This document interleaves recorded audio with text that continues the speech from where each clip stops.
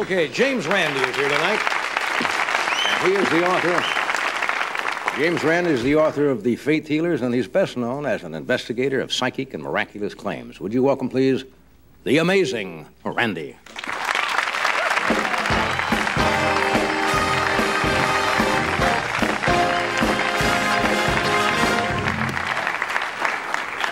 I was having a little fun with the show on Houdini. I know you were on that show. You didn't think you'd nothing. No, I didn't expect him to show up, John, but I also didn't expect what happened to me, which put me in the hospital for a couple of days. I noticed you were going to do the something, and you the milk can, yeah, the Houdini milk can, and a young fellow named Dean Gunnarsson, with an hour and a quarter notice, stepped into place and did the thing, and it's a death-defying stunt. I was amazed that he could do it, but he came through for us and saved the show. He did. Yeah, he's very good. All right, what do you have that's semi-amazing tonight? Well, I know you've been my title altogether. Yeah. I have a little stunt I'd like to show you that yogis have been doing for years, and they took some people in at the Menninger Clinic with it a few years ago, and it was published in the National Enquirer, so it must be true. All right. What are you going to do? Let's take a trip over here. You want me to go with you? We have, yes, please. All right. We have a couple of nurses that have joined us. A couple of nurses. Good. Yeah. And here are the ladies now. Well, here we are with the nurses. Hi there. Hi. You're going to stand on this side, I believe, or on this side, I'm sorry. You are, by the way, who are you? Hi. I'm Pam. Hello, Pam. All right. I'm Joan. Hello, Joan. How are you? What are you going to do here? All right, Joan and Pam are going to take my pulse. Now, that sounds like a relatively simple thing for you to do, and you're experienced at doing that, I suppose, are you? All right. Absolutely. And we've got Ed and Pete over there on the drums and on the guitar. They've been rehearsed as to what to do. I'm going to ask you to take my pulse, ladies, and with the free hand, you don't have to time the pulse at all. With the free hand, as you feel the pulse beat, I want you to do this with your finger, okay, as if you're conducting an orchestra. And the two gentlemen in the band, Ed and Pete, are going to they're going to respectively watch each one of you. Ed will be here on this side, and Pete will be on this side. And follow those fingers. Watch those fingers carefully, and give me a little shot on the drum and a little plunk on the guitar as you see the finger come down. I won't suggest to you what's going to happen, but this is an old yoga stunt, all right? Let's take the pulse now, and the other free hand will beat the rhythm, okay? As soon as you get it going there. Must mean I'm alive.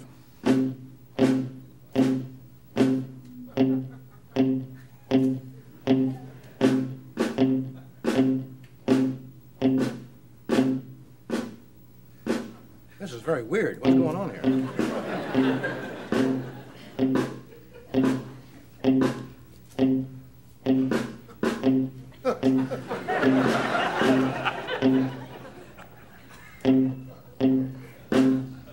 So I am alive again.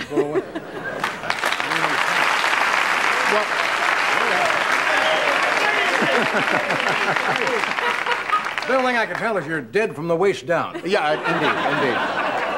What are you doing? It's a stunt whereby the pulse seems to change in one hand and not in the other, and then suddenly change in the other, as if your heart were beating differently in your left and right arm. And of course, they can't do that. And the Menninger Clinic wrote this up in an official report saying that this yogi had the power to stop his heart. They didn't bother to do this. Instead, they took the pulse. It's an old stunt off the back of cornflake boxes. And ladies, I hope I didn't confuse you too much. Thank you for your help. Thank you. That's interesting. Thank you.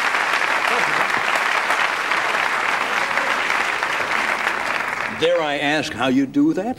Well, I'm not sure how you do that, but it was obvious to the ladies that it was stopping, and it was irregular on both sides. It's a physiological stunt, John. If you just get your arms in exactly the right way, you can press in, and you can stop the circulation. And when the circulation begins to get weaker, it seems as if it slows down instead of actually keeping at the same rate but getting weaker. It's a very peculiar psychological effect. I see, but the heart actually, of course, is keeping the same beat. I hope. Yeah. I do hope. It shows you that people are very easily deceived or believe what they sometimes wish to believe. That's right. And when I was in the hospital the last couple of days, I did try it on the nurse one time. The poor girl, she was new, and she had only been there about a week. And my friend Steiner looked at me and he said, don't do it. I said, oh, just for a minute. And the poor girl, she got so pale, I let it come right back again. Because she was saying the full stops? She thought she was going to lose me, you know, right there. What do you think of the phenomena that's going on now that is getting a lot of the channeling? It's rampant out here in California, where somebody speaks through, or they become the entity or the body or the voice of somebody who's been dead 25. Some of the names are Lazarus, Ramtha, Mafu. All kinds of things. They're called channelers. And they say that these entities are 35,000 years in the past. A little hard to prove one way or the other. But when such intellectual giants as Shirley MacLaine support this sort of thing, you really... I believe... A lot of people believe Shirley. I believe that Shirley believes. Yeah. I think she's quite a sincere lady. She's obviously an intelligent, very talented lady. I don't think she's trying to deceive anybody, but I believe that she's been deceived. After all, let's face it, this is spiritualism warmed over.